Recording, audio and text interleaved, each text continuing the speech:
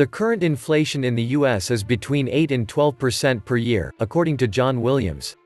This means that about 50% of your savings, pensions, and income have been stolen over the past 5 years and transferred to a ruling cabal of thieves, crooks, scumbags, and degenerates of this world. Everything is rigged, and the Western world is now built on endemic lies as far as the eye can see.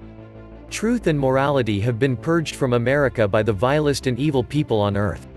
The fake government statistics and the high stock market prices convince the sheeple that everything is okay.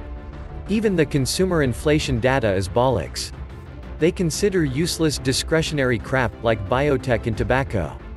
I don't buy biotech or tobacco. I buy food and pay for a residence. You know, the things that are increasing much faster than the official rate of inflation.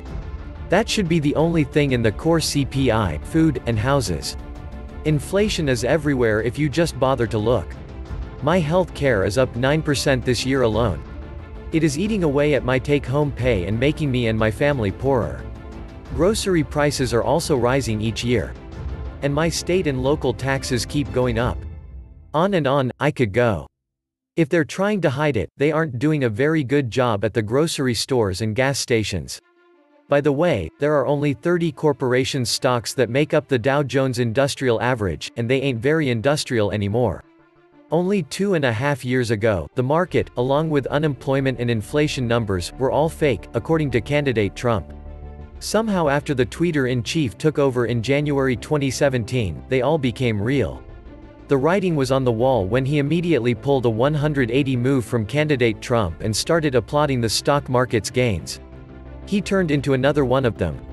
It would have been no different if Hillary was president, minus some of the illegal immigrant theater. And some still think that Trump gives one damn about the middle class. Welcome to the Atlantis Report. The Fed must lie about real inflation. If they admit that real inflation is over 5%, then it takes 10 years to inflate away half of your wealth. People who think they are going to retire are going to have a severe wake-up call. The real inflation of all the money created after 2008 is just now coming home to roost, and that isn't even counting all the offshore dollars from the petrodollar. As other countries use other currencies, those dollars will come home as well. Inflation in the next 20 years will be crushing. Learn to grow a garden. A big garden. And buy some silver and gold. Anything that will maintain its value. The storm is in the mail. If bread goes up in price, it is taken out of the family basket of weekly essentials, and replaced with something which has gone down, like out-of-season cruise ship prices. It *s not only the stock exchanges that are manipulated. Unemployment figures are also a joke, not counting the tens of millions of Americans who have stopped looking, and the tens of millions more who have to work multiple jobs to keep their heads barely above water. The United States has the worst wealth concentration in the developed world, by far, and it is getting worse and worse. With that reality, the $2.2 trillion Trump Republican tax gift to corporations and the rich was an abomination, which will come back to haunt the greedy wealthy. Let them eat cake always ends badly. When the politicians realized they could have more play money in the budget by leaning on the statisticians to understate CPI, that measure became worthless as a measure of inflation. These are the massive discrepancies in what the Fed is saying happens and what really happens with trillions of QE printed and dispersed. The little man standing behind the curtain in the final scenes of The Wizard of Oz is probably the most accurate presentation of what the Fed is doing. It's a scam, but the only difference is that you can't click your heels 3 times and go home. They're taking us all for the ride, and in that, we have no choice. I think about inflation as having to work harder, longer, and smarter to get less stuff than I used to get when I worked less and dumber. Based on that, I'd say there's been about 10% inflation compounded downward annually for quite a few years now. Inflation is directly proportional to the money that is produced out of thin air within a fractional reserve banking system. No other result is ultimately possible. Inflation is a slow robbery that does 2 things.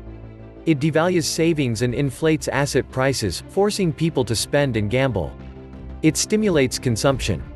On a planet where everything is finite, inflation completely warps supply and demand and, over time, leads to shortages of essentials and overproduction of garbage. Inflation exists as one of many wealth transfer mechanisms. It's a casino where some do win, but only at the expense of someone else losing. And of course, the parasite institutions get to collect a convenience fee for doing God's work. Supposedly taxes are collected for the privilege of us using the Fed's money. Yet somehow even transactions not involving fiat are taxed equally. Even if you barter, you're supposed to pay taxes issued in the currency that was nowhere near during the exchange. I mean, come on. We all know that the foundation of the modern economy rests on lies upon lies. Instead of maintaining equilibrium, inflation favors growth. When growth stops, everything collapses. Money vanishes, and only assets remain. All the collateral pledged goes back to the bank when they yank the carpet. That's what it's all about. The game auto terminates when the bank owns everything there is, and in over 100 years of Fed's existence, we're almost there. It's by design. The dollar is backed by paper and ink. It is being overvalued from the beginning. The market will correct it. Eventually, when the dollar reaches the true value of the paper and ink it is made of, then the dollar will become stable until the paper and ink wars start. The US dollar bought 100 cents worth of stuff in 1913. Today, the US dollar buys between 3 and 4 cents worth. The majority of sheep in America have no idea of the truth. That is, today, the US dollar is just a piece of paper with ink on it. It is a con game run by the bankers. The con stands for confidence. When that is gone, it will be Germany in 1922 here in America. The Fed is not creating money. It is creating the currency, i.e., debt, and debt is slavery. Nobody can create money, i.e., gold, there's a finite amount, and when it's gone, it's gone. When the US dollar and all other currencies collapse, gold's true value will be revealed, and at that price, it'll be unaffordable for 99.99999% of the world's population. The response to the 2008 crisis was not a public works campaign like in 1932, which injected money into the broader economy by putting people to work and paying wages. Instead of the asset purchases, interest rate suppression, bailouts, and regulatory largesse strictly benefited corporations and the banking sector. The money is essentially firewalled off in a small part of the economy, benefiting only the so-called 1%. As a result, M2 velocity is at a historic low. There are no channels for it to flow to the general economy to benefit the populace. Neither does it circulate in the economy, so a portion can be taxed and used by the public sector to provide service and repair infrastructure.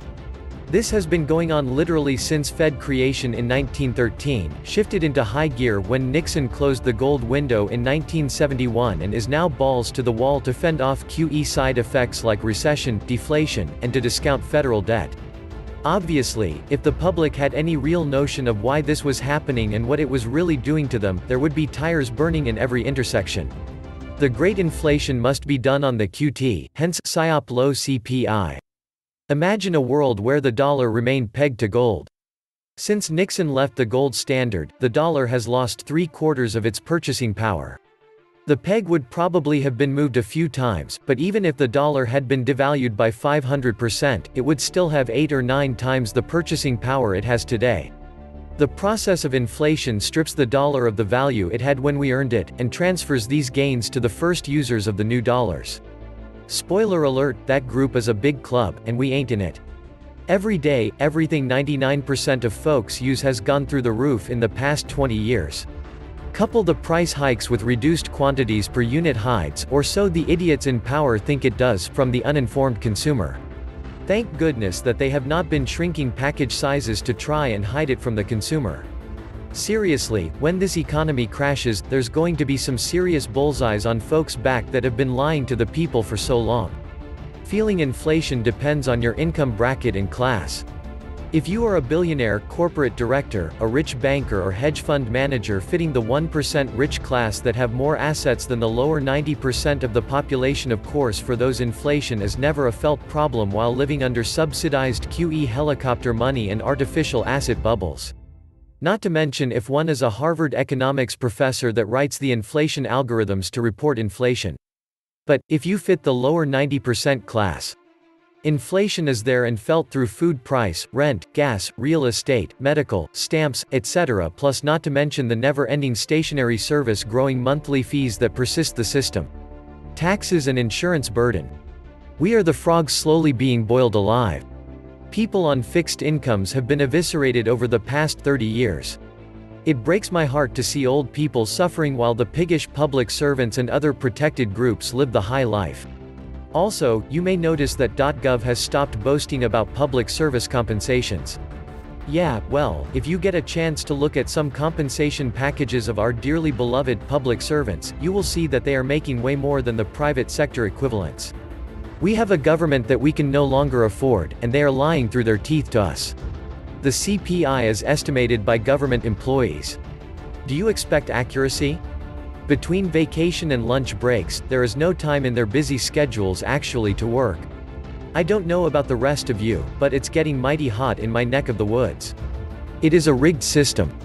Rob Peter to pay Paul. This was the Atlantis Report. Please like, share, and subscribe. Thank you.